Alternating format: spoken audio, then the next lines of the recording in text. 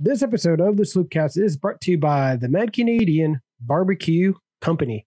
Mad Canadian Barbecue Company is an Ohio-based company where they usually say our seasoning will take your barbecue from good to great. Football is right around the corner.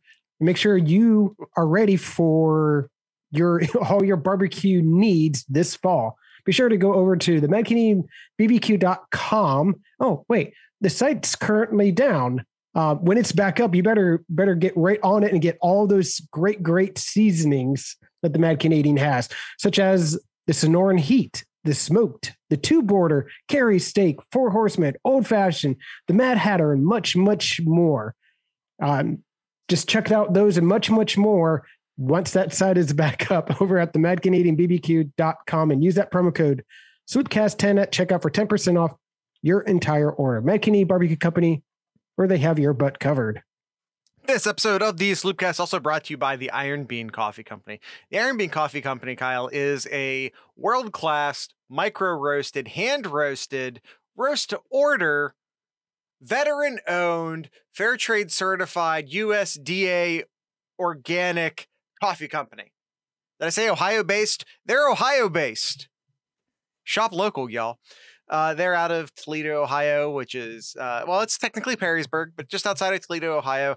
They have a bunch of amazing coffees. The funny thing is, Kyle, when you do everything right, when you make sure your beans are organic and fair trade certified, and when you make sure that you're roasting them fresh and you make sure that you're roasting them in small batches and you're doing all of these things that are not just like they're the right things to do, but it's not just the right thing to do to make sure that you're doing right by your customers and right by the world. But also, by the way, it turns out it makes superior coffee as well. That's just a fun little aside that it makes the coffee much better. So you can find a bunch of amazing coffees over at ironbeancoffee.com. That's Iron Bean Coffee, America's local coffee roaster.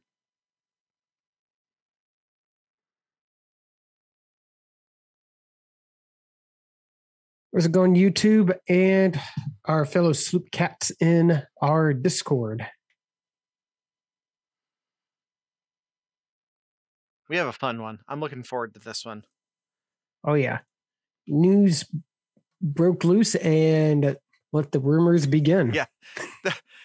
Yeah. We've opened the floodgates. The floodgates, Kyle, are open. This should be fun here. You want to give the people a quick preview? Let's just give the YouTube people a quick preview. I'm going to do this. Then I'm going to do this. Oh, this is what we're doing today. That's right. We're talking conference realignment. That's what we're doing today, but not yet. We gotta start the episode. Not yet. I have to see that on YouTube because I can't see it. You could jump in the Discord and mute yourself and see it that way. Maybe. But I don't want to screw up our recording. We'll just go as is. It'll end up causing some sort of weird echo or something. It's probably for the best. Yep. All right, let's get into it, Jared. Yes, let's.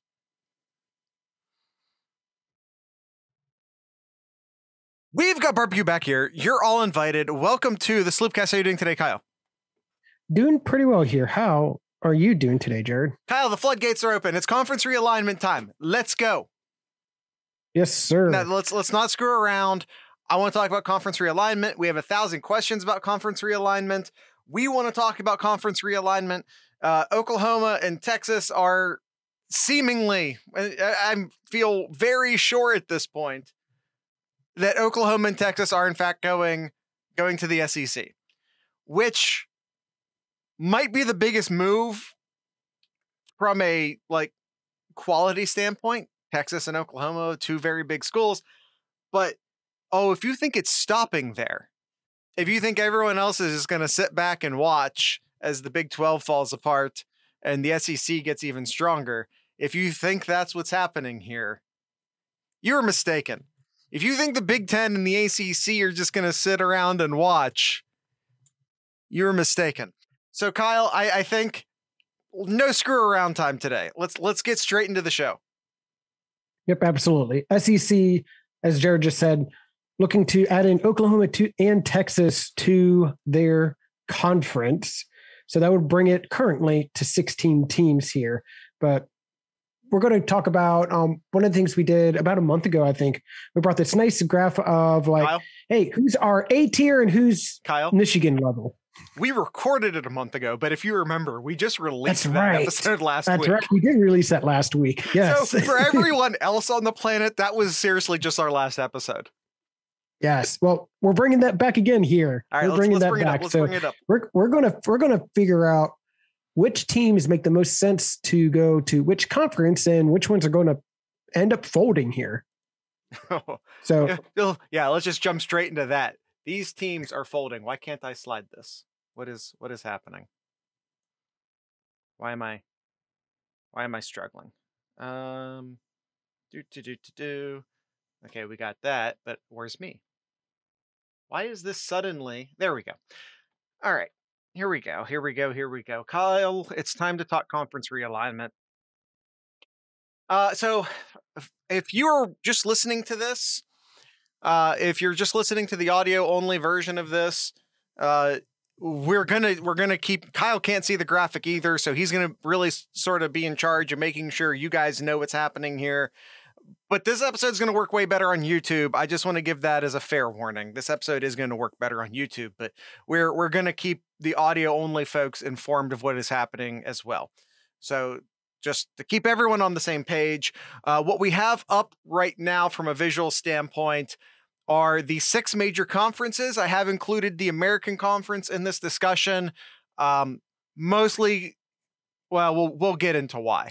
I think the American Conference plays a big role in this, and not just from a, well, maybe, but also maybe not just from a, like, their teams are going to get poached standpoint. Although I do think some of their teams are going to get poached. It's going to be very interesting next couple years.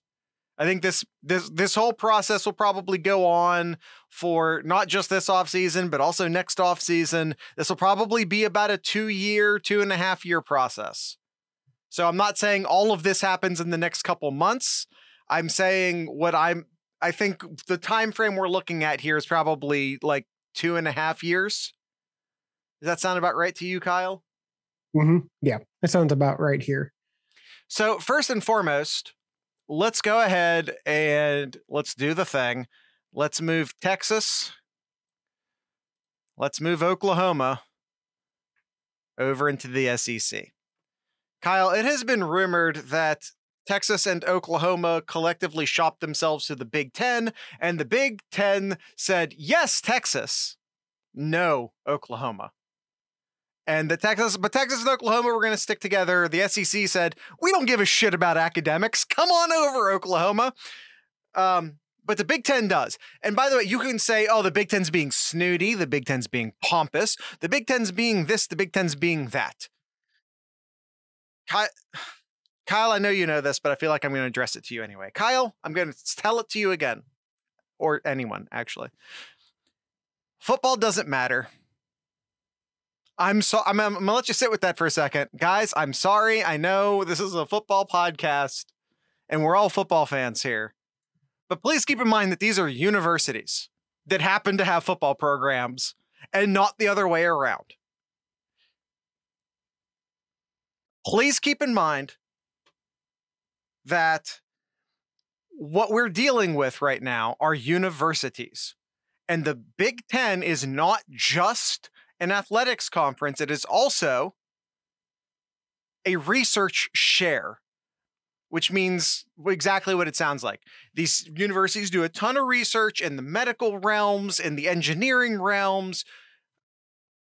Just name a facet of society: energy, engineering, medicine. The Big Ten does research in it, and they share those research findings and methodologies and grants and everything among the schools. The Big Ten made, and these are 2019 numbers because 2020 was weird, and I don't even know if those numbers are public yet. But based on 2019 numbers, the Big Ten made approximately $780 million in athletics in 2019.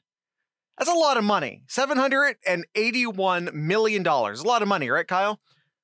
It is. Do you know what the Big Ten the Big Ten Research Alliance made?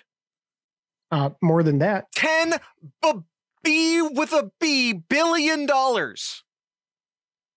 $10 billion. Over 10 times what athletics makes. So why doesn't it's not, by the way, so I'm not trying to be like the Big Ten cares about academics, and I'm not trying to say that as in the Big Ten is better than the other. No, it's that's where the money's at. Like, this isn't a the Big Ten is better than you thing.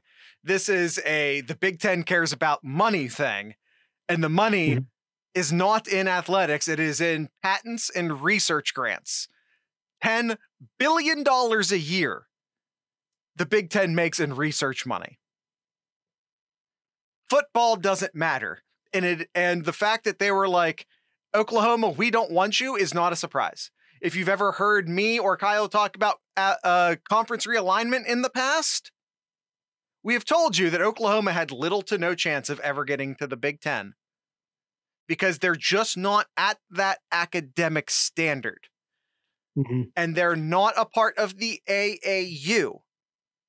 Yeah, well, and here's one thing. I'm just going to throw this out because I'm sure we're going to get comments about it. Well, not every university in the Big Ten is in the AAU. There's one team that is not. Nebraska was in the AAU when they joined the Big Ten. They have since been removed from the AAU. But at the time, they were in the AAU, which, by the way, like, it means they're just sub-AAU. AAU is in a very exclusive list of schools. I believe it's 60 schools.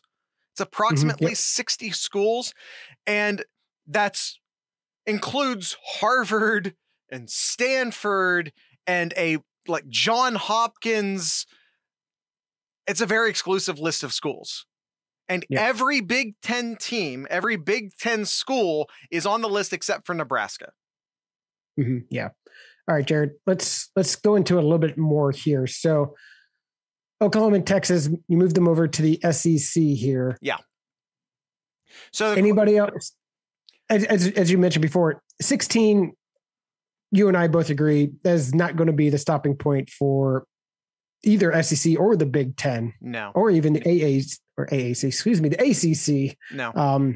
Going there too. So I'll kind of let you lead here, Jared. Yeah. What other team is going to move from their conference to another conference? So I had been, whenever people would ask me in the past, who would the Big Ten add next? Who would the Big Ten add next? Two schools I always mentioned because they felt like the next natural step for the Big Ten, and that would be North Carolina and Virginia. These are two of the absolute best public universities in the country. They're both AAU members. And like, if you look at New Jersey, Maryland, so we're going down the coast there. Who's next? Virginia. Who's next? North Carolina. They felt like the next logical steps. However, whenever I would say that, by the way, Kyle, can you find it? I think Nomad asks Sloopcast question in regards to North Carolina and Virginia. Yeah, he says over under on the Big Ten getting UNC and Virginia at 95%. Under. Here's the problem. Whenever people would ask me that, I never saw all of this happening in the year 2021. The media rights deal for the ACC ends in something like 2035. I don't believe that right now, during this season of conference realignment, I do not believe that anyone leaves the ACC. I don't see it. Not with the media rights deals going all the way out to 2035. I don't see any ACC team leaving. Yeah, but I agree. I do see the ACC expanding. And if it wasn't for that, I really think the ACC would have been dismantled, kind of like what the Big East did a while ago too. Certainly, it was a possibility, but one big thing that the ACC has going for it right now is that I do believe we saw Notre Dame be a temporary football member last year during the pandemic. I think the writing's on the wall. I think Notre Dame becomes a full-time ACC member. They're already an ACC member in basically all of sports except for football. Except hockey, they're a Big Ten member, but every other non-football, not hockey, they're a member of the ACC. They already have the conference scheduling agreement with the ACC. We saw them be a temporary member last year. We are looking at a playoff expansion proposal that Notre Dame helped write. Their athletic director helped write this proposal that basically makes it an impossibility to be one of the 4 teams that gets a bye week in the playoff unless you are a conference champion.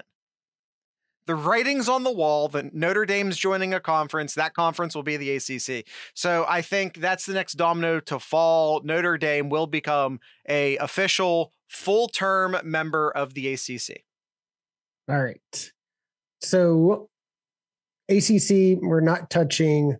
Obviously, well, no departures from the ACC. There will be no departures from the SEC. There will be no departures from the Big Ten. There will be no departures from the ACC. Well, let me throw this at you because it's been talks.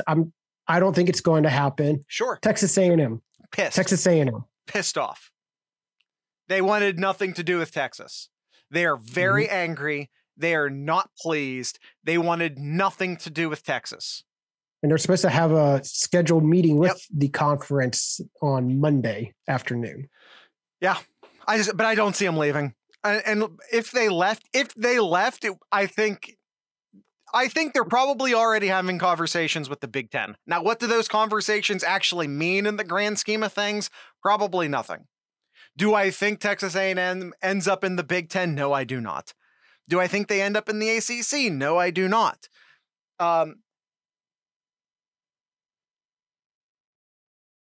Yeah, Austin says Texas is now infringing on the TAMU market, adding another land grant. Yeah, Texas A&M would be an amazing fit. They're AAU members, huge alumni base, huge university, great research institution, brand new territory for the Big Ten. Texas A&M would be an enormous win for the Big Ten.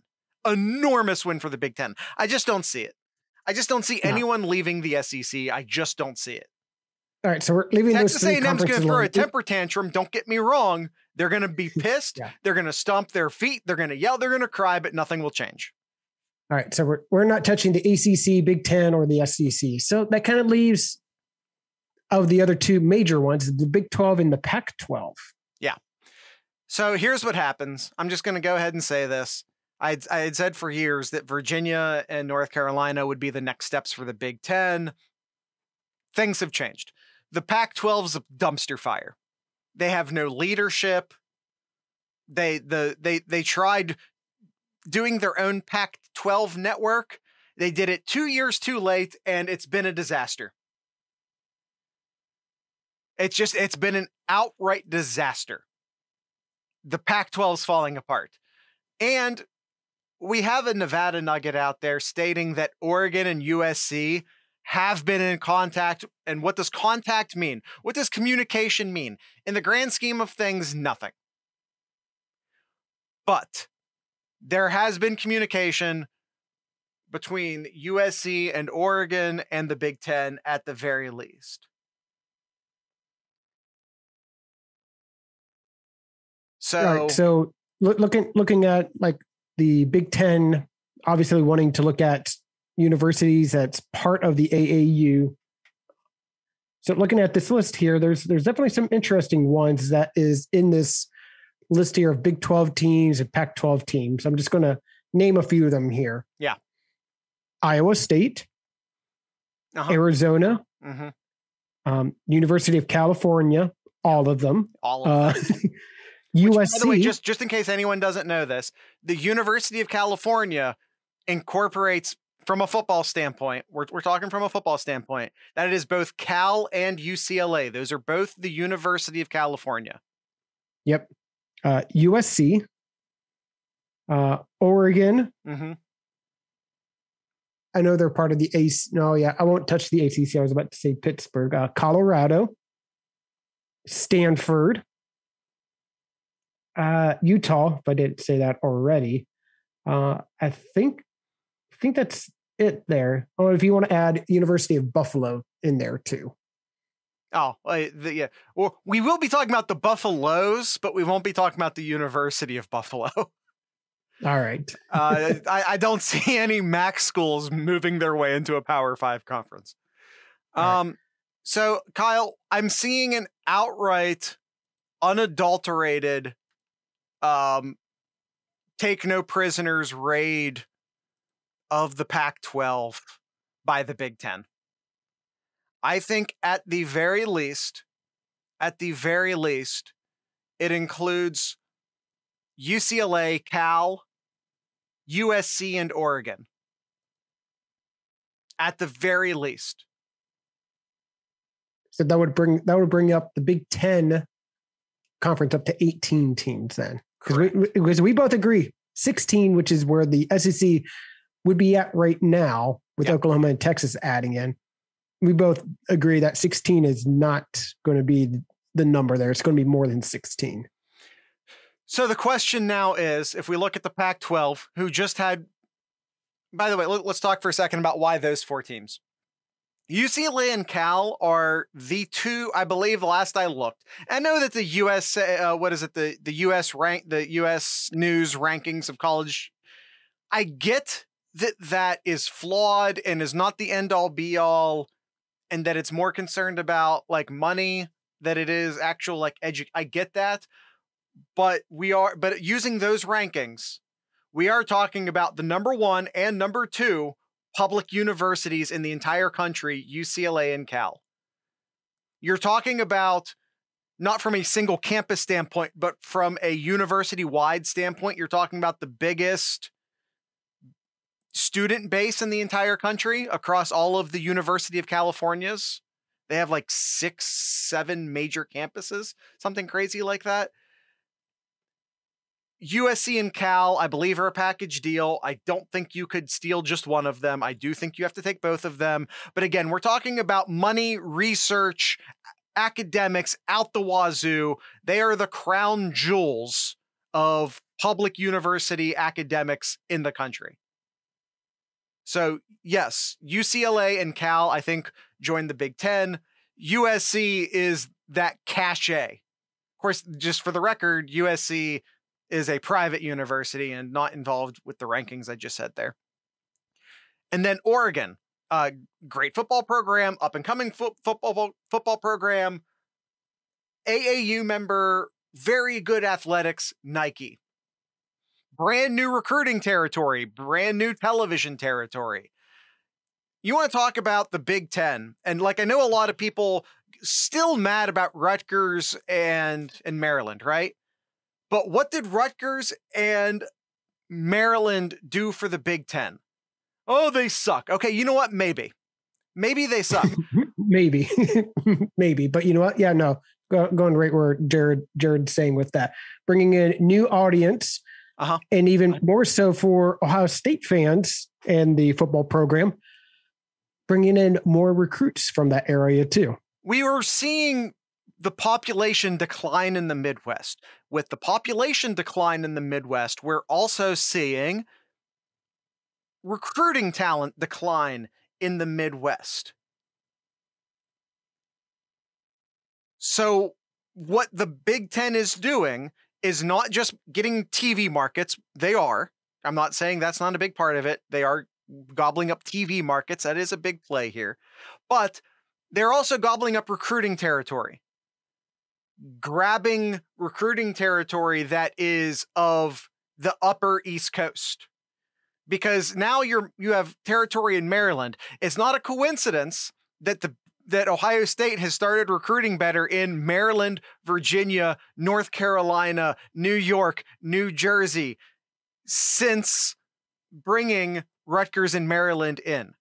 The Big Ten is no longer the Midwest Conference. The Big Ten is now the Northern Conference. That was always the plan. Nomad says it also kept Penn State from leaving. And I always feel like that whole Penn State leaving thing was more saber rattling than reality. But yes, I do think that you have to remember how far Penn State's all the way on the east side of Pennsylvania, which is a very big state. And the closest school to that was Columbus. They were pretty far outside of the footprint. Yeah. And if those teams that you mentioned, UCLA, Cal, USC, and Oregon would join, yeah, that's pretty much Jim Delaney's vision, his goal, going Big Ten coast to coast there. And that's exactly what this would be. Yeah. But it's owning the entire Western coast, especially if, and I think this is a possibility, we include Washington into this conversation. I think we should look at the Huskies as a very real possibility on top of USC, Cal, UCLA, and Oregon. Because I do think that they end up going to 20 teams. I think those four are the core teams you steal from the Pac-12, but Stanford, Washington, Colorado, maybe Utah, maybe not, but maybe Arizona. Maybe not. But I don't know if Stanford wants to or not. I'm not sure, but I think you should absolutely look at Colorado and Washington as potential. And by the way, Nebraska would absolutely love. They are traditional rivals with Colorado. Nebraska would absolutely love to have Colorado so that they could have an old Big 12 rival back in their circle. Nebraska, who, by the way, has been saber rattling much like Penn State was during the last cycle. And I don't think Nebraska leaves. Don't get me wrong. But like, if you put a gun to my head and say, pick a Big Ten team that might leave, I would say Nebraska. That being said, I don't think they're leaving. But still, you bring in Colorado, and much like what Nomad said in regards to Penn State, it does help make Nebraska feel a bit more at home. Mm-hmm. Yeah, that's a great question, Gangland. Gangland goes, okay, but where would Nebraska go? Great question. They're not leaving. Yeah. So Kyle, I think for the sake of the argument, I'm going to grab Colorado and Washington, and I'm also going to slide them into the Big Ten. And again, it could be Utah, it could be Arizona, it could be Stanford. But for right now, I'm going to slide Washington and Colorado into the Big Ten. This gives us our first mega conference of 20 teams.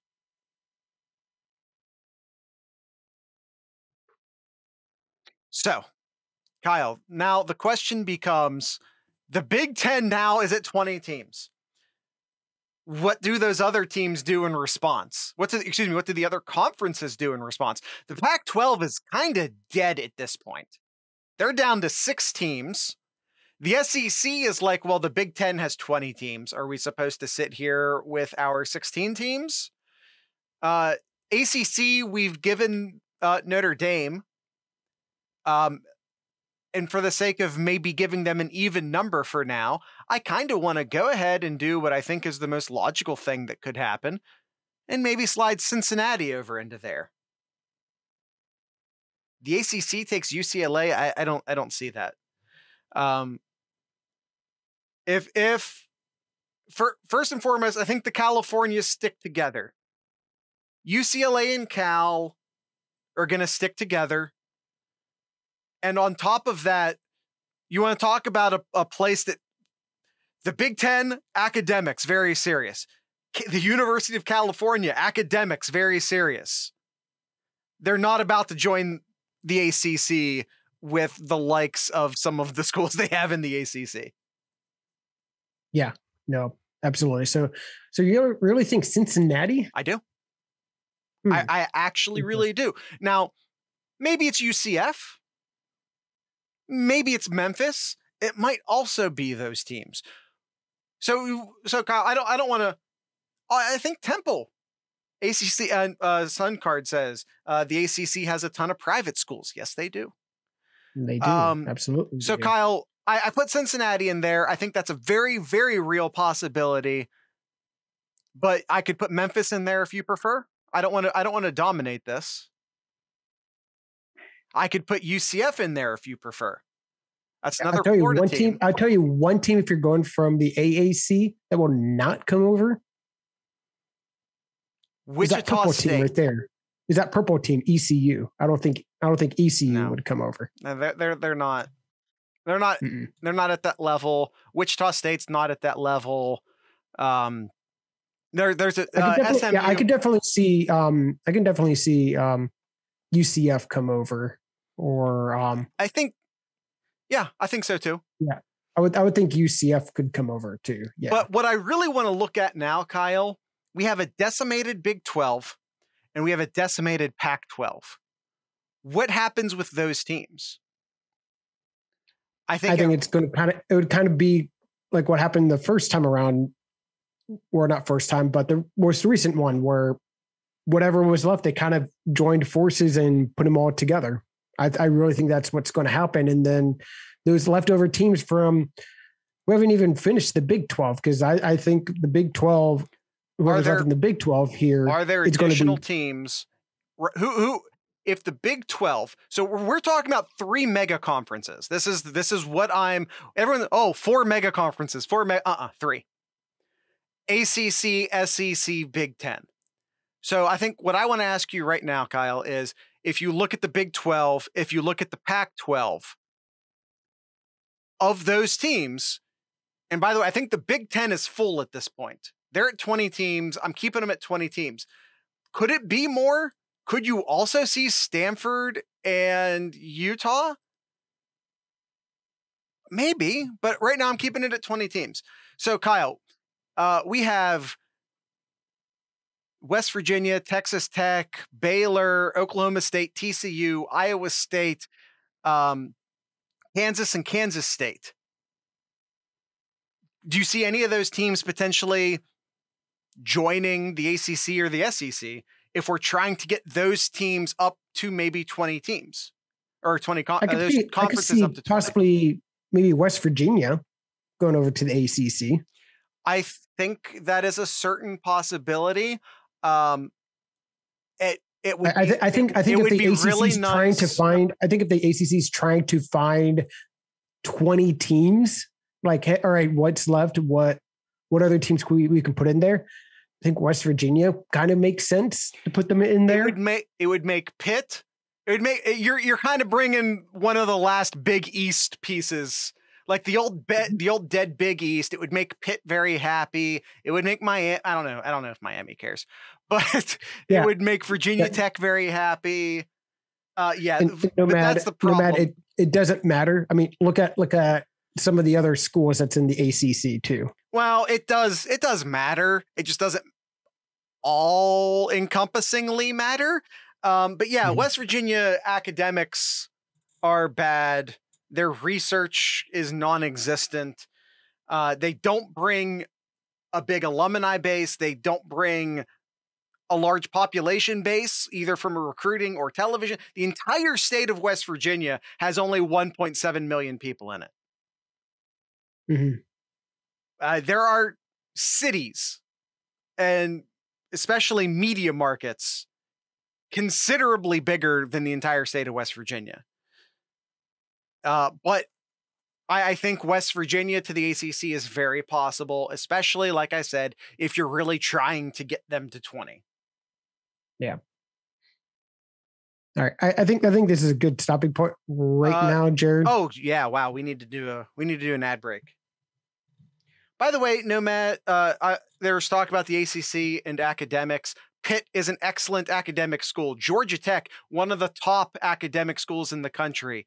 And I'm not saying that it's from top to bottom as good as the Big 10 or the Pac-12, but no, Wake Forest, excellent. North Carolina, one of the best in the country. NC State is a very good academic school. Notre Dame's one of the top schools in the country. Virginia is one of the top schools in the country.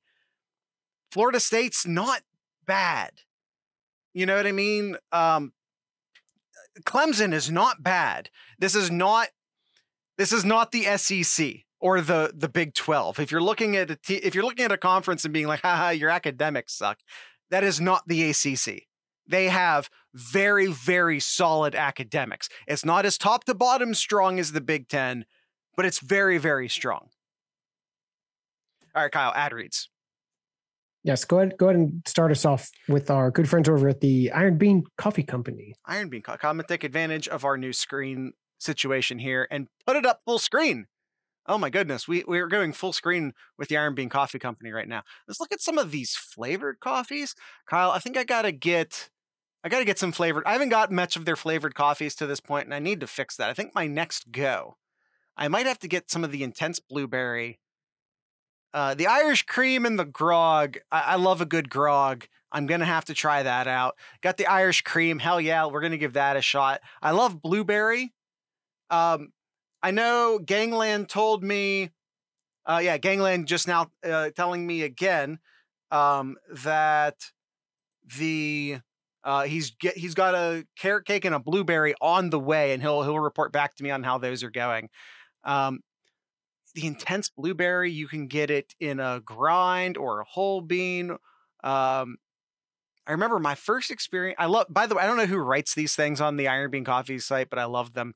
I was at a mobile gas station, fancy coffee display on Wolf Road in Albany, New York. I was late for work. I had no coffee and an hour ride ahead of me. The only coffee ready was blueberry. I begrudgingly poured a cup and an equal pack and a dash of milk and hit the road. I frickin' loved it. And I had searched for blueberry anytime I could thereafter. Well, now my search is over. They're making their own. And by the way, when you're looking at the flavored coffees, do not sleep on the unicorn. What is it? Who the hell knows what kind of coffee it is? This is straight from the research and right from the R&D department. I forgot what D stood for. It's fine. We're moving on. What was it? Was it carrot cake? Was it peppermint? Was it a chocolate brownie, ginger snap, blueberry cinnamon? Who the hell knows? Point is, it's development, by the way. Who the hell knows? That's part of the fun of it. If you're the adventurous type, if you're the brave type, I highly recommend checking out the unicorn. I got it once, and I'm pretty sure it was this blueberry cinnamon right here, or maybe over on the Murder brand, they have like a blueberry crumble. It also could have been that. So the one time I got the unicorn for myself, it was like a blueberry cinnamon, blueberry crumble sort of thing. So the point is that it's an adventure. All Iron Bean coffees come with a subscribe and save service. All come in either whole bean or drip grind. You can find your favorite coffee, including a whole bunch of non-flavored coffees. This and so much more over at ironbeancoffee.com. That's Iron Bean Coffee, America's local coffee roaster. This episode is also brought to you by our good. I'd also pull up Mad Canadian, but he doesn't have a site up right now. This site is also brought to you by our good friends over at the Mad Canadian Barbecue Company. As Jared said, their site is currently down, but once it's back up, be sure to take advantage of all the great seasonings over at the Mad Canadian BBQ.com. Mentioned some of the great seasonings in the top of the show. Let's go over some of the packages that they have. I can't remember exactly what he calls them, but the package deals that they have. So they have the whole hog, which is one of each of the great seasonings that the Mad Canadian has over at his website. I think they're up to 14, more on the way. You have the sweet heat, probably my favorite of the other two here. It's their chicken wing set, as I like to call it. 4 Horsemen, Discord, your 2 really spicy ones. The 2 Border and the Old Fashioned. You can't go wrong with those if you're having a good chicken, if you're grilling some chicken wings or deep frying or air frying, whatever you want to do. And then there's the Just Send It's their most versatile seasoning, the S&P Bud, their salt and pepper blend mix, the Sonoran Heat, the Cajun, and the smoked. Can't go wrong with those seasonings as your good starter seasoning package. Be sure to check out those and much more once the site is up. or at the MadCanadianBBQ.com and use that promo code SloopCast10, SloopCast10 at checkout for 10% off your entire order. Mad Canadian Barbecue Company, where they have your butt covered. All right, Kyle, let's get back into this. Let's see. Kyle, how do you feel about more teams in the SEC? Yeah, definitely more teams into the SEC. I would think so. And I think they would really try to take advantage of the whole, since they have Texas A&M, they have Texas. Why not raid more of those Texas teams there? Try to take it all, take that whole state for themselves. So are we thinking Texas Tech, Texas Christian, Baylor? We got 3 to pick from there. And then, by the way, we also have Houston and SMU. I'm kidding, of course. That they would be absolutely murdered. I mean, the two that really screams out to me is Baylor and TCU. Those are the first 2 that scream out to me.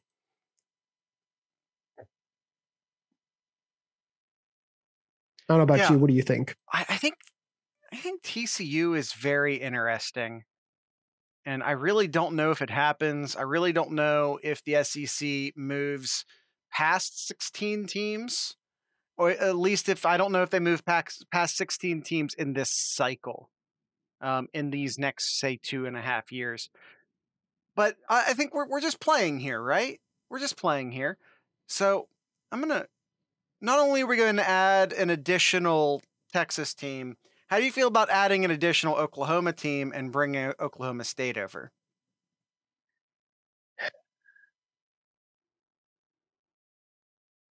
I guess. I don't know.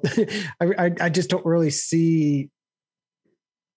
I really don't know about Oklahoma State. I really don't. I mean, the team that really sticks out to me, I know football team's atrocious, but man, you got a blue blood basketball team right there for the pickings too. I know it's about football, but man, that fan base and the blue blood that is Kansas coming over to a conference too is very intriguing.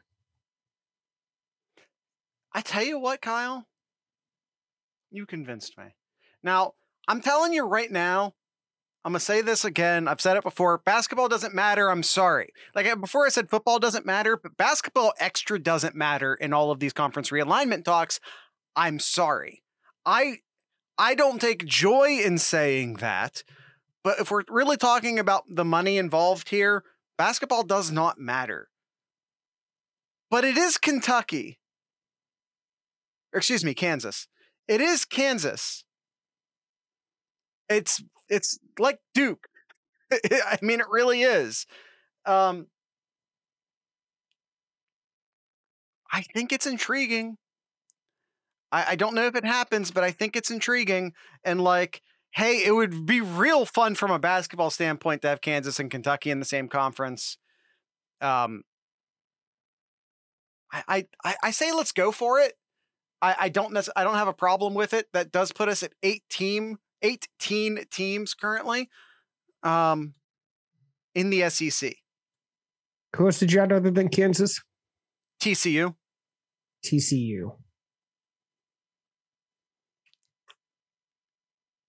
All right, Kyle. So how about this? Let's move to the ACC for a second. I don't see Baylor. Baylor was good for a minute, and Baylor was only good for a minute because they were, I'm just going to go ahead and say this, and I'm going to say it bluntly, openly bringing rapists onto the teams onto that team from other schools. There's a reason why literally everyone involved with the football program, including the athletic director, was completely canned and blackballed from sports since then. It's the only reason it's like SMU. Everyone's like, oh, poor SMU. They sucked before they cheated. Now that they are not openly paying players anymore, they suck again. I don't care. They covered up some horrible shit there and like actively pursued it and allowed it and made it happen. Kyle, how do you feel about Tulsa, Memphis, UCF to the ACC? I'm good with that.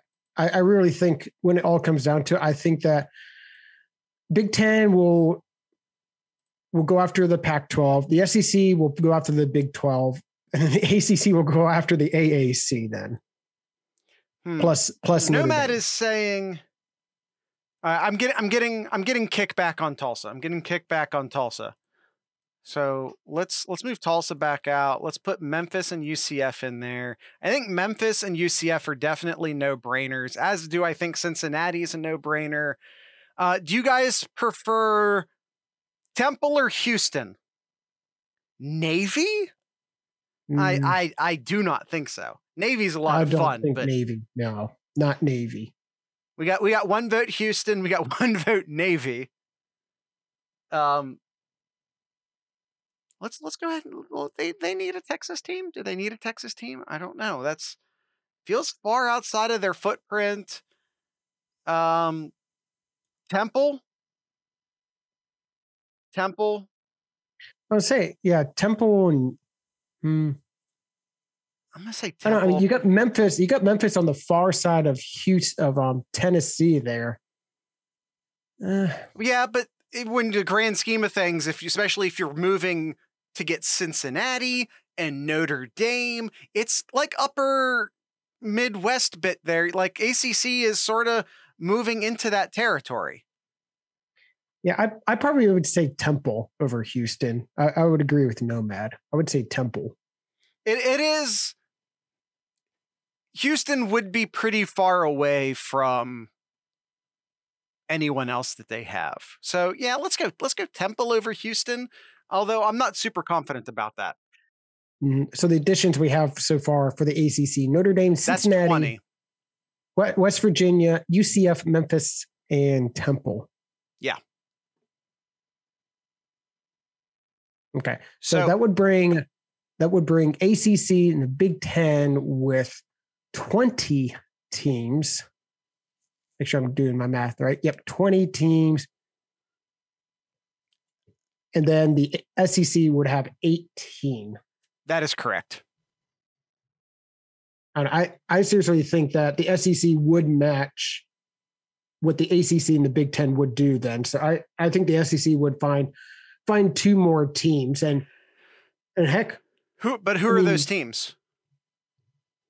I mean, maybe you could finish that off and say, hey, Kansas, we'll get your state team. Hey, Oklahoma, we'll get your state team. Bring them over too. So bring in Kansas State and Oklahoma State as well. Oh man, Kansas State though.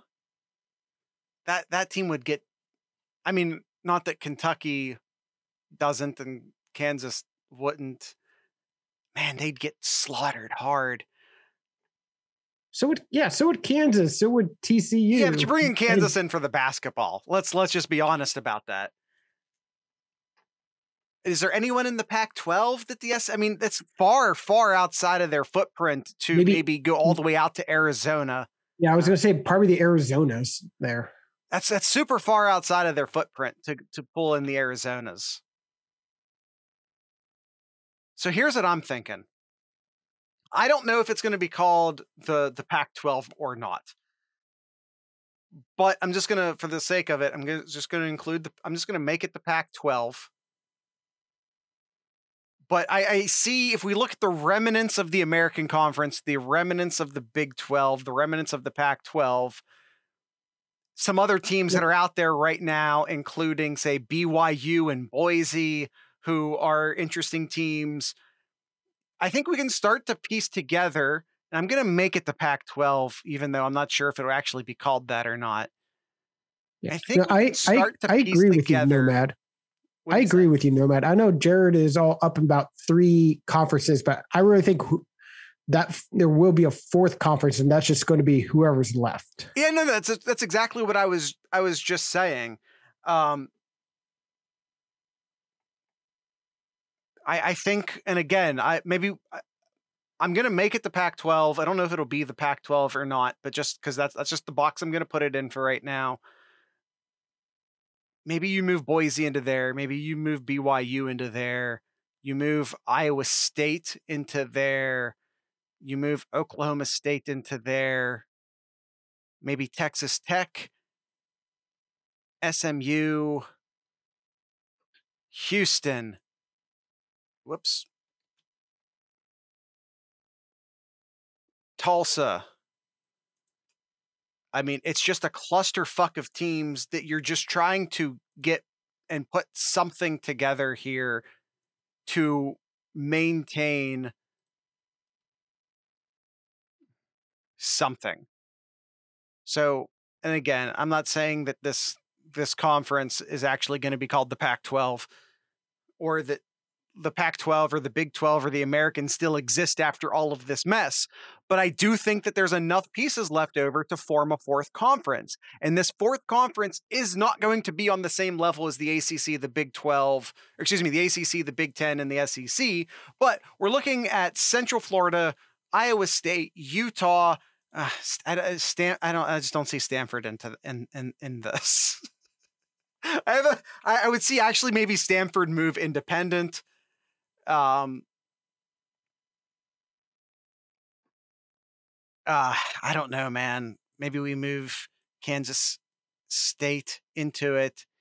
So we're looking at South Florida, Iowa State, Utah, Kansas State, Baylor, Oklahoma State, Washington State, Arizona, Oregon State, Texas Tech, Tulsa, Houston, SMU, BYU, Boise. That's a fun conference. I'm not saying it's a great conference. I'm not saying it's a conference that's going to exist and function at the same level as the other three conferences, but that's a fun conference and I'm going to watch it.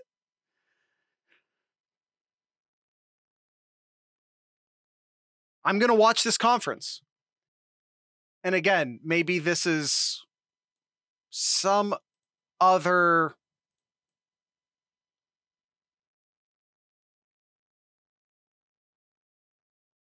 conference that isn't anything right now.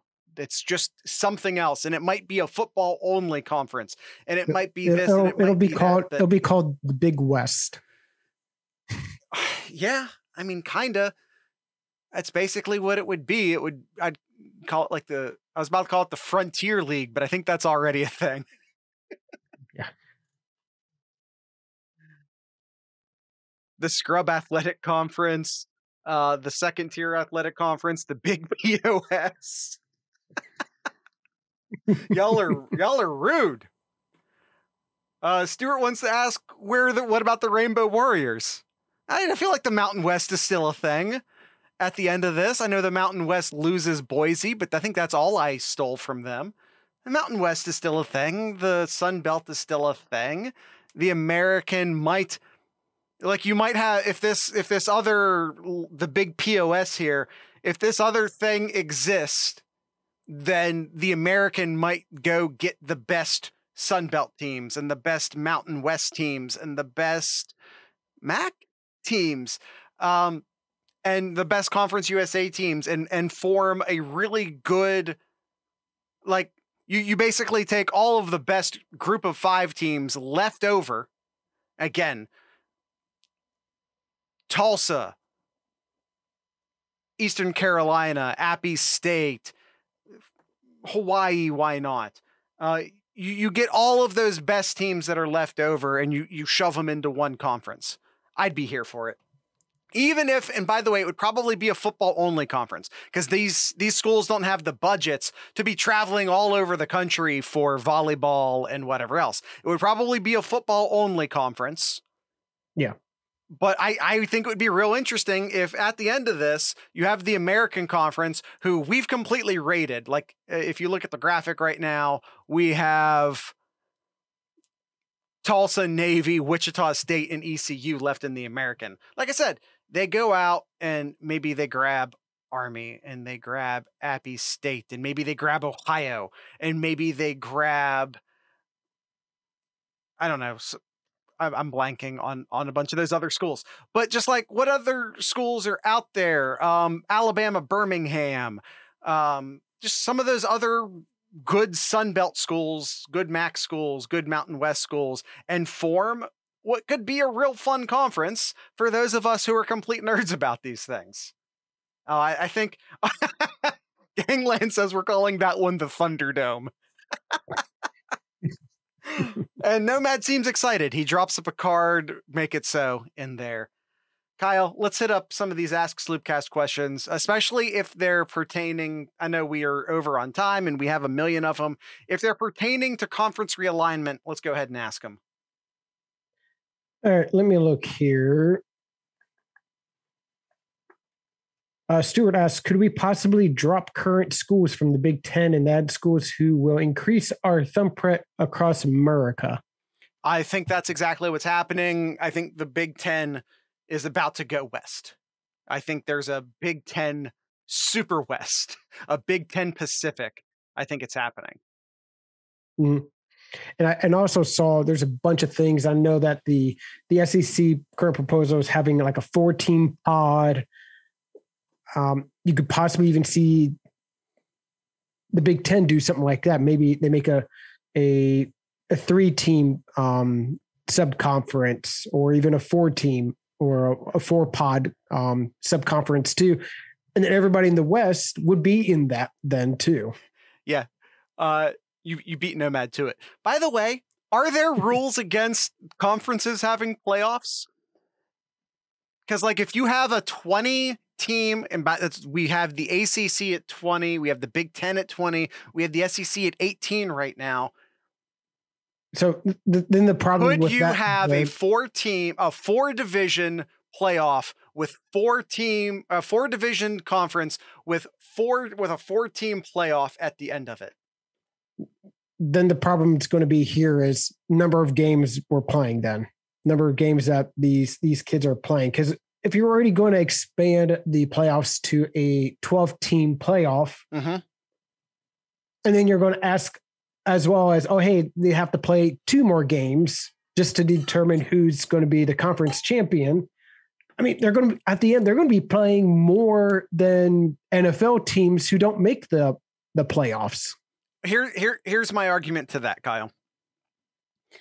If you have these mega conferences, that's going to increase your TV money something insane, because now there's less leagues to bid.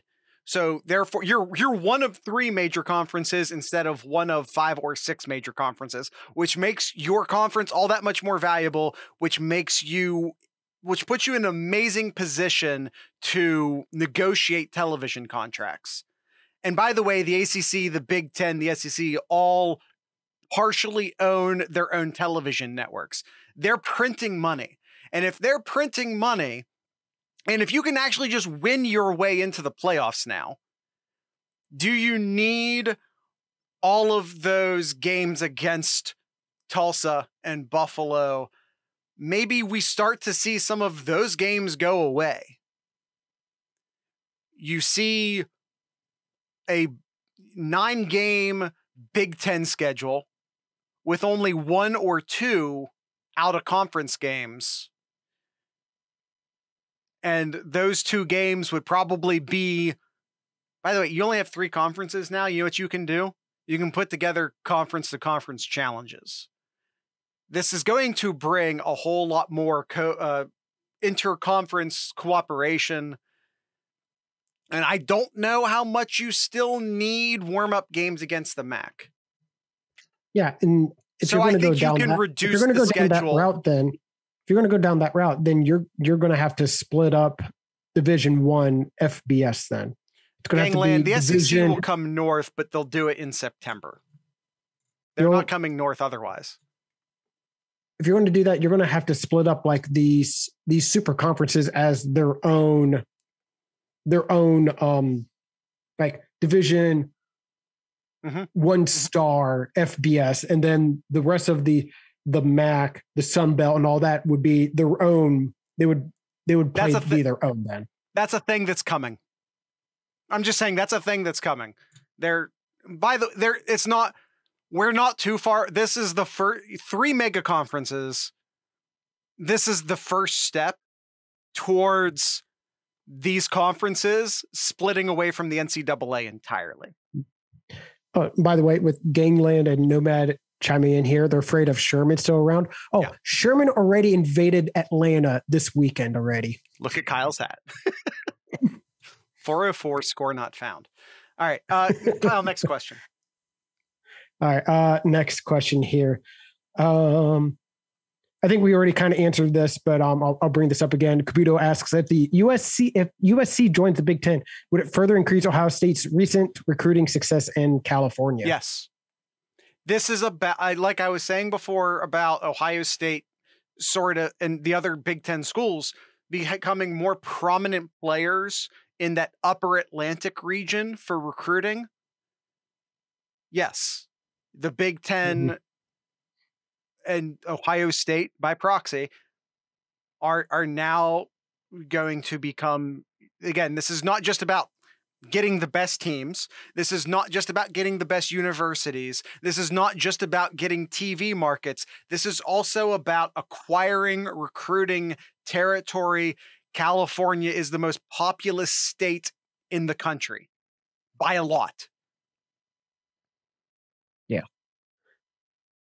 Another question here. I think this is probably the big question that I'd like to know the answer to this, Jared. Buckeye Zach asks, how soon do you believe the Big Ten will begin the expansion process for new schools / programs?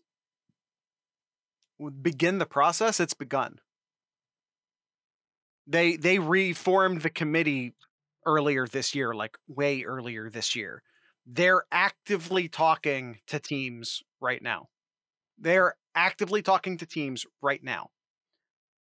And by the way, for the record, Gene Smith's running shit, not Kevin Warren. Let me, Kevin Warren sucks, right?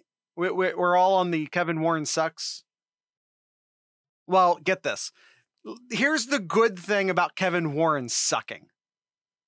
By the way, I don't think we need to have the graphic up any longer. Let me just do this. So let's get our Sloopcast back in visual again. Here's the good thing about Kevin Warren sucking. He's a weak conference commissioner, which means he can't pull his weight around because he's already on thin ice. He knows he's on thin ice. And this gives Gene Smith power. You have a weak conference commissioner, so that creates a power vacuum. That power vacuum will be filled by the athletic director of the most powerful member of the conference, who is Gene Smith. So, does Kevin Warren suck? Yes, but there's opportunity in that. There's opportunity in Kevin Warren sucking.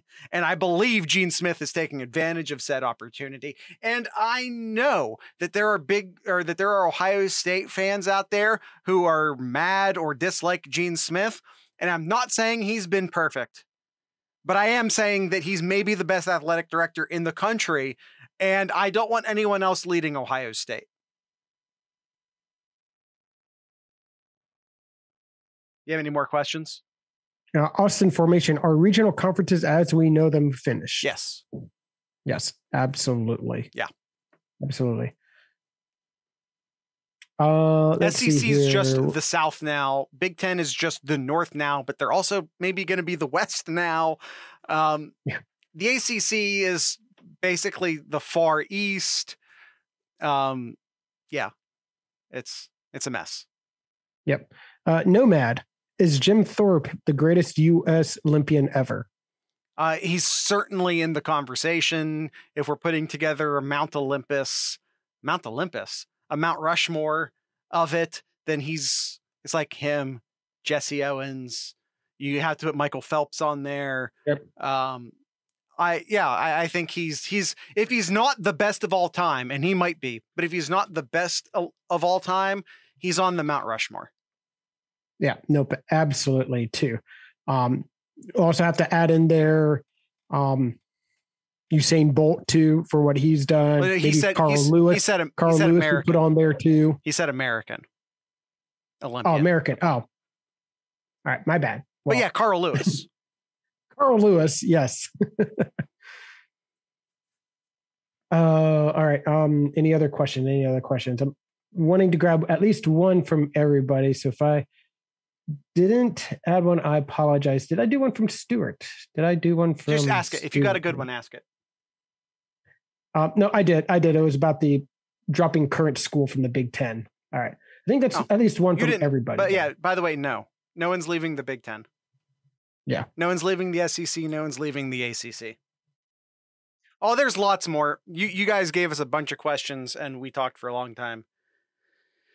Kyle, should we continue to be mad at Michael Drake for giving us Kevin Warren? Yes. I don't think it was Michael Drake. I don't know if it was Michael Drake's fault. By the way, we had Big Ten Media Days. We didn't talk about it at all. Gene Smith said publicly to a reporter, but if you don't know, Gene Smith was on the committee that was advising the next president, the next commissioner of the Big Ten. The list that they provided, Kevin Warren was not on it. Gene Smith said this publicly.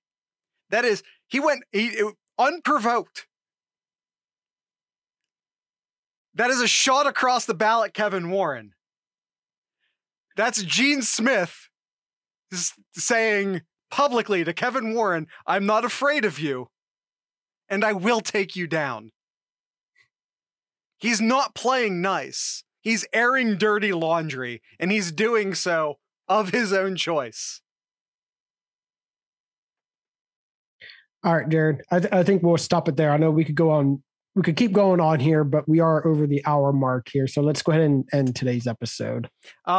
Stuart, the thing you just asked about a additional Sloopcat only episode or question only episode.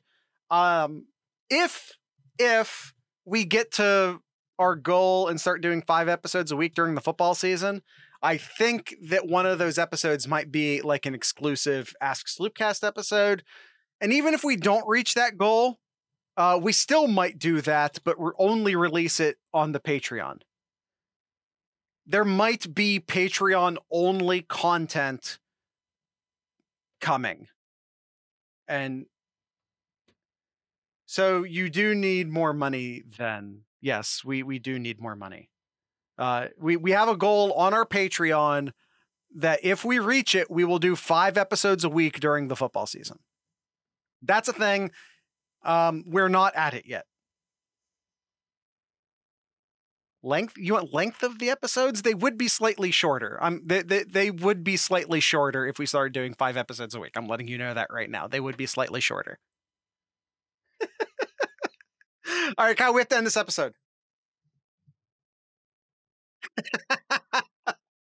Nomad says, I don't believe you. Yeah, okay, Kyle, we're ending the episode. We got to end the episode now. Just everyone check out thesloopcast.com to find all of our links to all of our things. Please be sure. Oh, don't want to forget this. SunCard is doing another trivia night. We're doing another Sloopcast trivia night. If you want details on that, join the Discord. The Discord is free. There are premium channels on the Discord, but the majority of it is free. Discord.thesloopcast.com.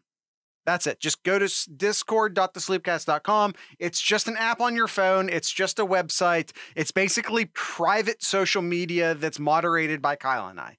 And also SunCard and Stuart and Nomad. They're also mods. But it's completely free. If you don't know what it is, it's basically private social media that's closely moderated and not open to the general public. So discord.thesloopcast.com. Also patreon.thesloopcast.com is where you can give us money, please, if you want us to start doing 5 episodes a week.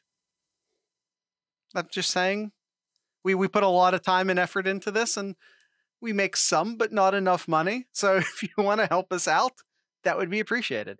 Patreon.thesloopcast.com. Kyle, you can buy t-shirts. I'm actually wearing, this is from our 7071 store. It's 7071.thesloopcast.com. We also have Sloopcast specific merch at merch.thesloopcast.com. And that's all that I feel like doing. Kyle, do you have anything in Kyle's corner? 2 quick things. Cleveland Indians, no longer Cleveland Guardians. Do you like the name? Yeah, I think it's cool. You have the Indians. You go from Indians to Guardians. So that's a cool transition. So they can still do their W, like when they win so many more, they go Windians. Yeah, they can still do that. They're still the Windians. It's named after those big Art Deco Guardians that are on the Hope Memorial Bridge that's just outside of Progressive Field. I'm an Art Deco nerd, so I think they're cool. But so it is like a city specific thing. You're keeping the Dians. I'm not a fan of the logo, the baseball logo with the G and the win. I'm not a fan of that. I don't know what it is with Ohio teams and completely screwing up logos lately. For the Cleveland Washington football team. The Cleveland Washington football team. You put old George on the side of the helmet. It's a baseball team. On the front of the hat, sure, you put old George on there. It still makes sense. Right. Why not put Rocket in the front of it? Rocket from Guardians. Well, they had Tom Hanks do the intro video for it, and I'm like, Chris Pratt was right there. Yes. You could have used Chris Pratt. Would have made more sense. But I do appreciate them using the Black Keys as the soundtrack to that video.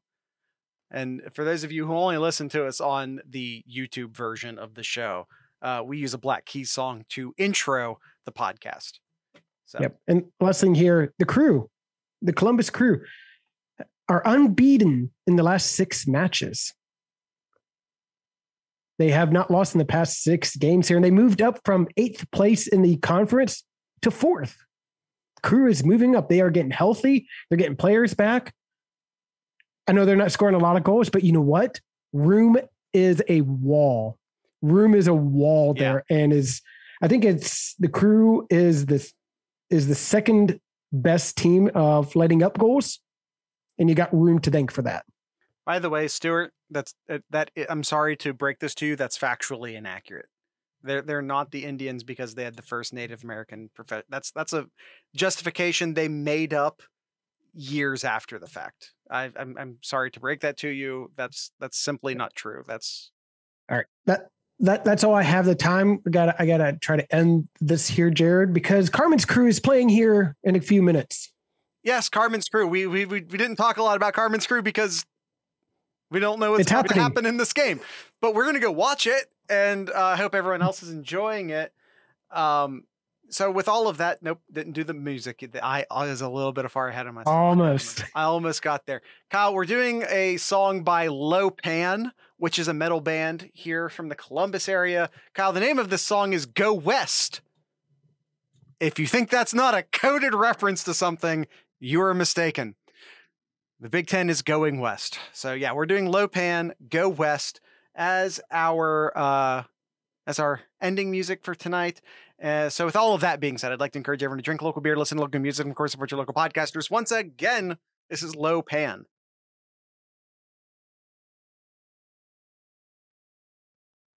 You know what, Jared? Hi, YouTube. All right, go ahead. I can't believe I forgot 2 more names. We were talking about best U.S. Olympians. Okay. I cannot believe I forgot these 2 because they were right down my alley. Edwin Moses. Yeah, I knew you were going to say it. The best hurdlers ever in U.S. history. And of course, us growing up as kids, who was the man wearing the golden cleats? Michael Johnson? Yes, Michael Johnson. You got. Yep, can't forget about Spitz too. Yeah, absolutely. Spitz as well. Oh, we said Jesse Owens. Yeah, we definitely said Jesse Owens there. And Phelps. Yep. Man, I can't believe I forgot those 2. You're naming them off. Yeah, there. I mean, it's not like you prepared for the question. I know. People who don't do a podcast don't know how hard it is to simultaneously knowing a lot of the athletes in track and field. Yeah. Man, I feel bad. I know I have a brother who's probably going to shake his head when he hears this. So. You corrected it. Unless he only listens to the audio version, in which case he's not hearing any of this part. Yeah, that's probably it. All right, let's go ahead and end the episode, Jared.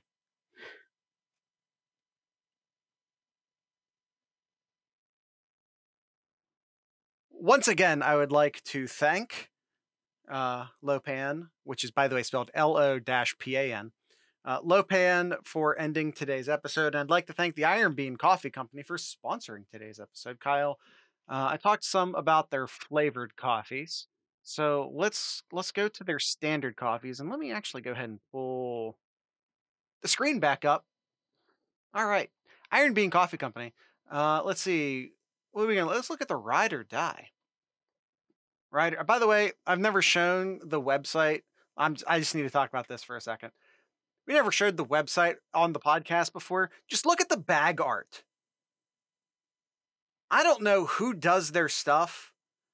Like, artistically, this coffee company is amazing. Between the write-ups on the website, the bag art, the design of the website, their mugs. If you ever looked at all of the mugs that they've sold over the years, they're amazing. I don't know who does all of their art. It's all just tremendous. I like this one too. This is the cast iron. Veteran owned from farm to cup, originally roasted by hand in a cast iron skillet, just like all of our coffee. This one really stood out and still does. Let's see. We have semi-sweet chocolate smoke note balanced with a hint of floral. Honduran sweet balanced clean coffee with spice note and a slight black pepper and a little bit of caramel in the lighter roast. Let's go ahead. I said we're going to do the ride or die. Let's look at the ride or die. Ride or die is originally a biker term, meaning if you couldn't ride, you'd rather die. It's changed in meaning that you will ride any problems out with them or die trying.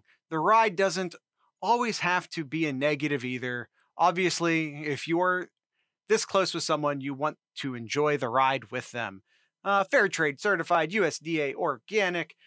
Guys, it's all the stuff. And like anything else, it's available whole beaned or ground. The ride or die does come in a collection of sizes as well. And of course, you can always subscribe or save. You can't go wrong with the Iron Bean Coffee Company. Explore the website by yourself. Check out all of these other great coffees over at ironbeancoffee.com. That's Iron Bean Coffee, America's local coffee roaster. This episode was also brought to you by our good friends over at the Mad Canadian Barbecue Company. Jared and I met up just a week ago, and the one seasoning that we put on the most of our homemade food